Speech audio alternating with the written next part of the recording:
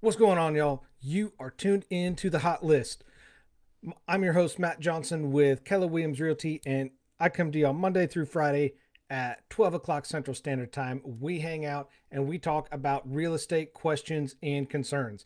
I do this in a by answering a question of the day that is submitted by a listener of the podcast, a past client, and sometimes a family member as well.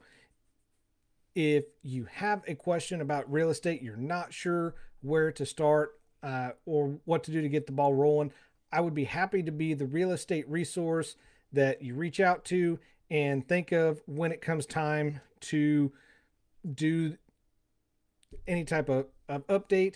I would be happy to not only answer that question for you, include it in or use it for future episodes just like this one, because if you have that question, the chance that somebody else has that same question or similar question is extremely high. And this is a way for me to give back, get in front of more people, and help more people. Doesn't cost you anything but a like, subscribe, and a share, and I appreciate it.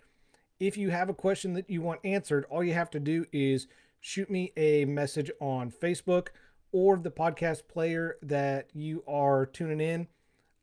I will not only answer that question for you, but then again, use it for future episodes. So today's question of the day: does my mailbox lead to further curb appeal? I feel like this question is very similar to the questions I get about garage doors and that we've talked about in previous episodes, because a mailbox is not likely on your top list of things that you would consider when it comes to your home or doing updates to your home. However, it actually can have a big impact on how your home is viewed, especially when it's going to be listed, because just like your garage door, just like your front door, your entry, the mailbox is potentially one of the first things buyers will see. And,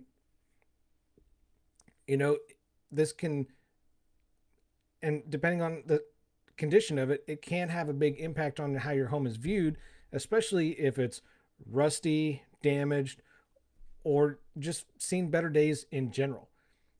And giving your mailbox a facelift can make a difference on the appearance of the home, because the mailbox usually is a standalone unit and sits up by the road. I say usually because, depending on where you live, you may have a community mailbox or it's not in front of the home. So today we're going to talk about ones that are actually in front of the home. But how much work should go into a mailbox refresh? Is it worth doing? Well, this is really going to depend on the condition of the mailbox, what sort of refresh and update is kind of desired. You can find tons of ideas and examples on Google and Pinterest. There's basic touches, there's refresh, there's entire rebuilds, there's unique creations and designs. I mean, the list goes on and on. So there are tons of ways that you can get it and tons of places that you can get ideas from. However, before we get too far into it, I want to read the disclaimer for anything according to the USPS guidelines, and that way I also don't get sued. So wherever you live, whatever project you're doing, if it involves a mailbox, if you're doing an entire rebuild, you do need to do it accordingly to USPS guidelines. Design has to adhere to both federal and local guidelines. It has to be accessible by mail carriers without leaving the truck. Mail slot must face the front towards the road, no more than 6 to 8 inches away from the curb, and it must be 41 inches to 45 inches off the ground, as well as include house numbers that should be attached to the post or the mailbox that are at least 1 inch tall. the numbers also need to be on the same side as the flag. So if you also live in a FHA area, you may have to get with them for additional specific rules that they have and tweak your design accordingly. Uh, now that we got all that, don't sue me.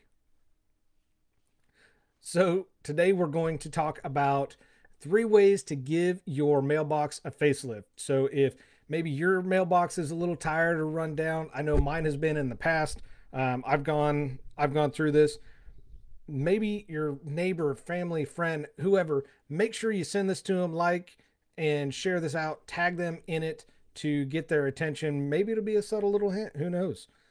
So 3 ways to give your mailbox a facelift. Number 1 is retouch your mailbox. This is typically the simplest way to give your mailbox a facelift and just kind of retouch it.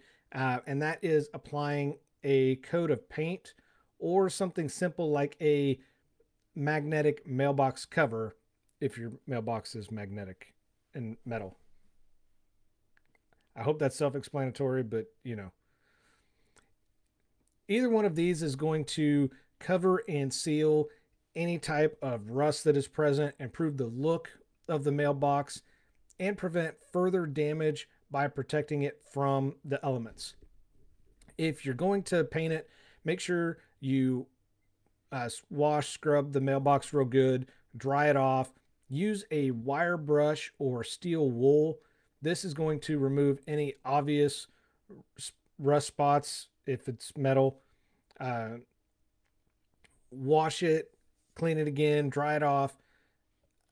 If you have numbers on there that you want to save, you don't want to redo, cover those with painter's tape. Other option is obviously you can add new numbers once it's finished, because if your numbers are looking a little tired along with your mailbox, this is the time to update those and replace those.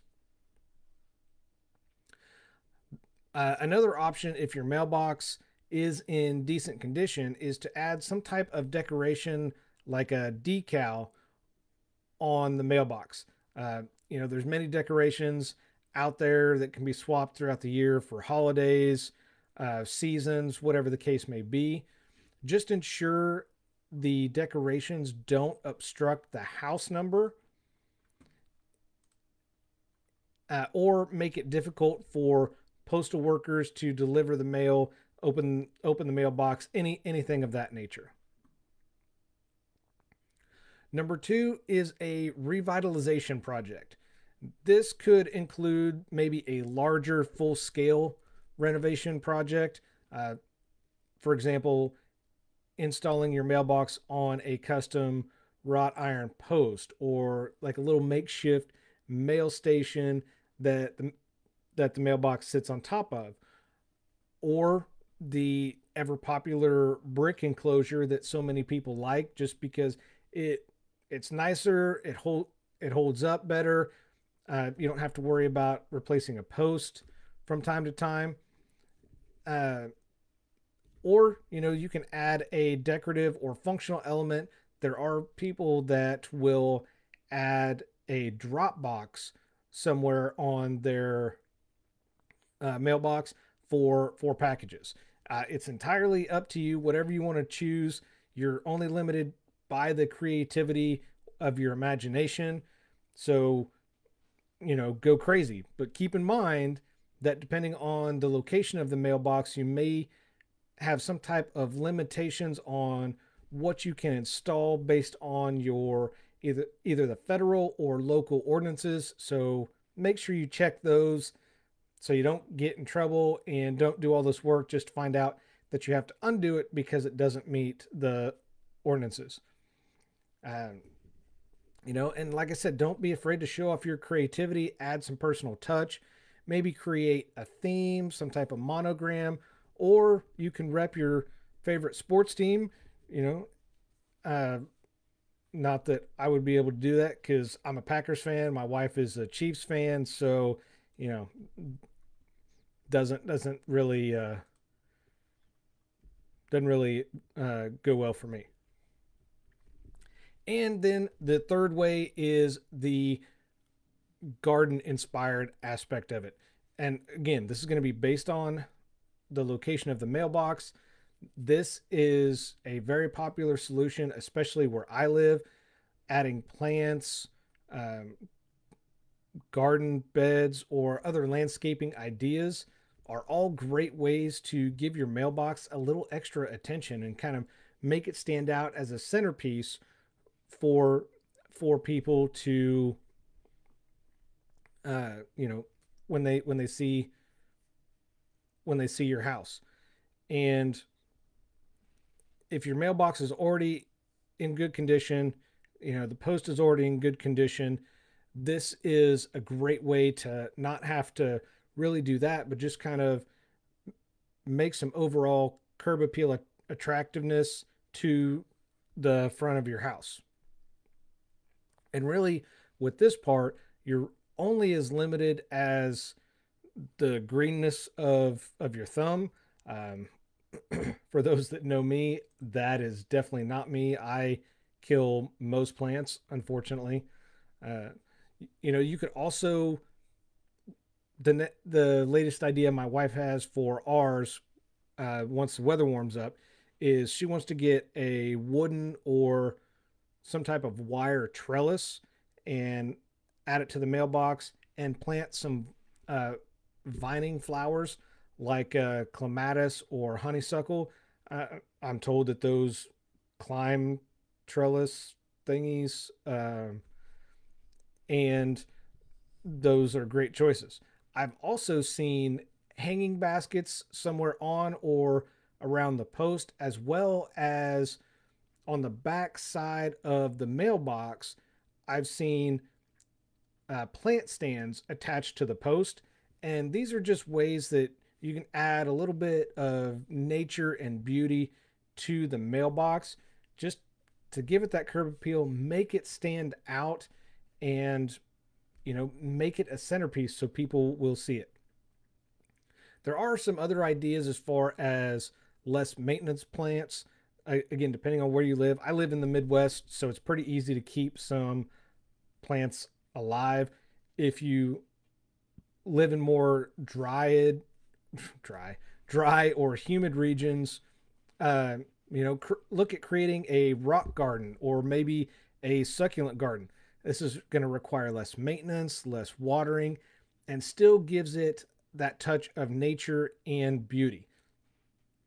So that's it. Those are the three ways to give your mailbox a facelift. And to answer the question, does my mailbox lead to further curb appeal? It absolutely does, because again, it's going to be one of the first things that is seen when somebody pulls up to your house when you go to sell it. It is going to help justify whatever the price is that you have listed on your house. So it's one of those things like your garage door, your entry, and your front door. All is going to add, as well as landscaping, all of these are going to add to the curb appeal and help justify the price of your home when you are ready to sell. So that's it. That is going to wrap it up for me today. I would also love to know, what have you guys done with your mailbox or to your mailbox? Did I cover something on the list? Did I miss something that should have been added to the list? I would love to see the projects that you have going on, either the before and the after, or just the end result.